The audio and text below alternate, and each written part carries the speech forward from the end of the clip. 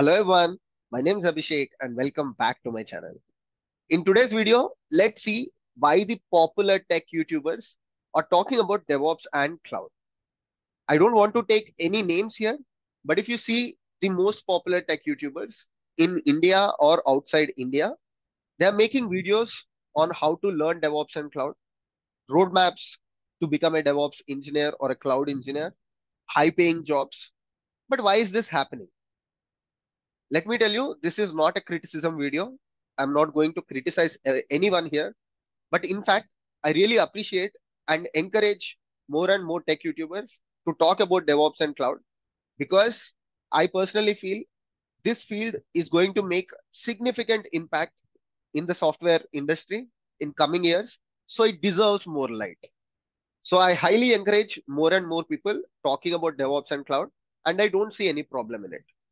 But let me talk about three primary reasons why everybody is talking about DevOps and cloud. Let's understand.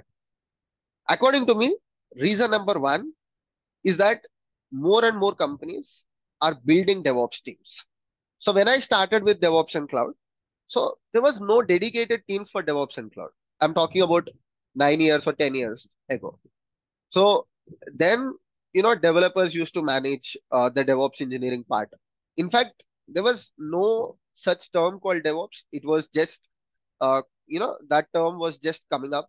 But there used to be build and release, system administration, or something related to companies just migrating to cloud.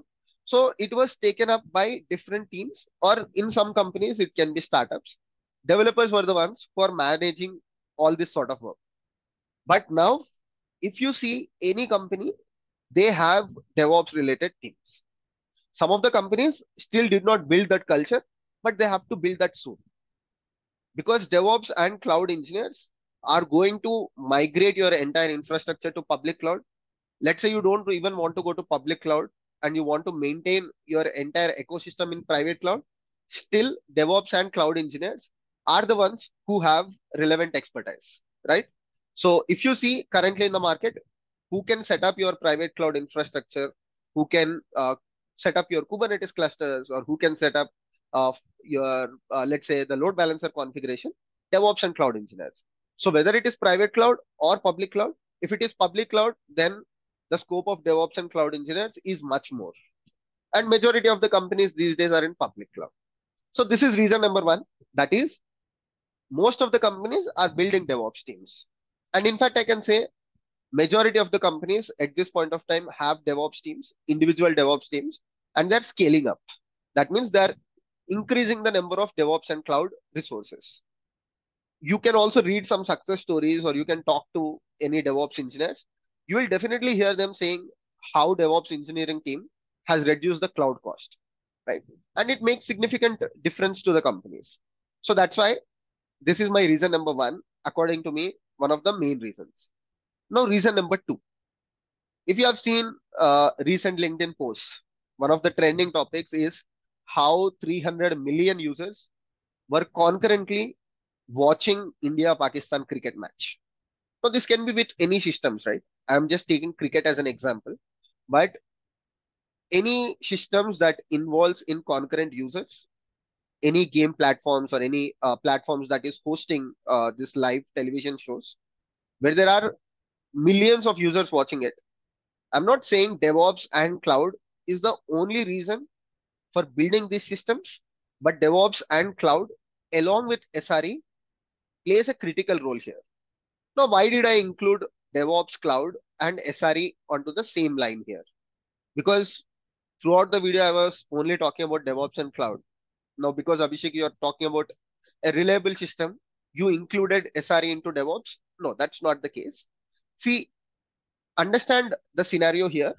That is, still the culture of SRE is building in many of the companies. That means right now, DevOps engineers are managing the monitoring related things, or DevOps engineers are managing SRE related tasks in majority of the companies.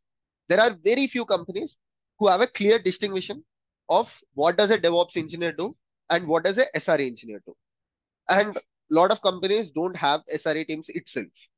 So, if SRE is going to definitely SR is going to make a significant improvement in future. You will see lot of SRE teams, lot of SRE related positions. And again, DevOps and cloud engineers are the first ones to move to SRE roles. Let's say I'm interested in SRE because I have knowledge on DevOps and cloud. For me, it will be much easier to transform to an SRE role compared to other people, right? So that's why I'm including DevOps, cloud, and SRE because the culture of SRE is still building. And in future, if I see SRE growing, I would definitely see a lot of DevOps and cloud engineers taking their path into SRE. So if you talk about these systems where there are 300 concurrent users or platforms where a lot of users are watching parallelly, so DevOps and cloud is playing significant role there. So again, that is one of the reasons. In future, a lot of apps that you see are going to be with concurrent users, right? These days, all the apps target a lot of users. So if you want to build such systems along with strong development skills, you also need a DevOps and cloud team or an SRE team who is going to manage these things. So this is my reason number two. Now, reason number three is the future of DevOps itself. If you see AI or chat GPT or the GPT models, large language models, yes, they are growing significantly. But according to me, I've told this many a times before, DevOps and cloud is the last thing that AI can replace. So development is something that AI can replace much easier when compared to DevOps and cloud. And let me put my reasoning very clearly one more time. If you look at these large language models, they need a lot of data to learn about the technology and to help you with giving the answers. Or let's say you ask one of these large language model tools such as ChatGPT to write a Python script. There is a lot of data that is available. Now, I'm not going into details of how ChatGPT gets this information. I've already made a video on ChatGPT, what are its sources. But there is a lot of source or there is a lot of data that ChatGPT can train on Python.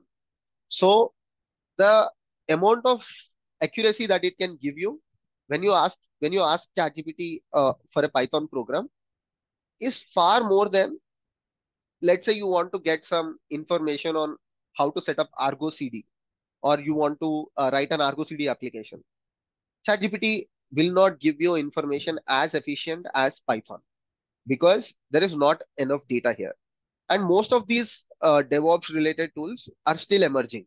There is a lot of scope of improvement in DevOps and cloud, and this space is constantly evolving. If you look at CNCF or if you look at any other thing, so this space is constantly evolving, and this is very dynamic field.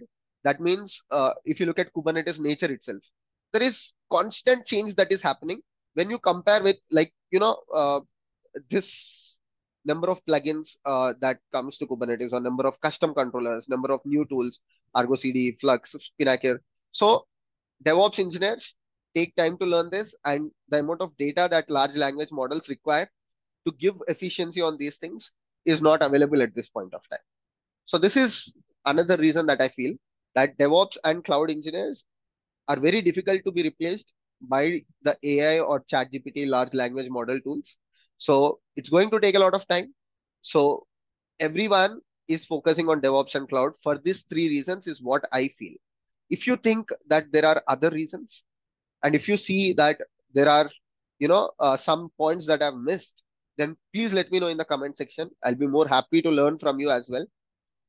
One thing to conclude is the future of DevOps and cloud is going to be very bright. If you are interested in pursuing your career in DevOps and cloud, don't come to this thinking that DevOps and cloud is easy. Don't come to this thinking that there is less programming in DevOps and cloud. Probably there is less programming when compared to development or automation testing. But the amount of things that you have to learn here, the systems that we build, the large number of teams that we support is, far more than, or the effort is sometimes far more than what developers or automation testers put. So do your research properly, understand from a lot of people, talk to your DevOps engineering peers. Let's say in your company there is a DevOps engineering team. talk to them, understand the roles and responsibilities. These days, everything is on internet. Read some articles, right? Then do your homework, do your research, and only then come to DevOps and cloud. Thank you so much for watching today's video. Take care, everyone. Bye bye.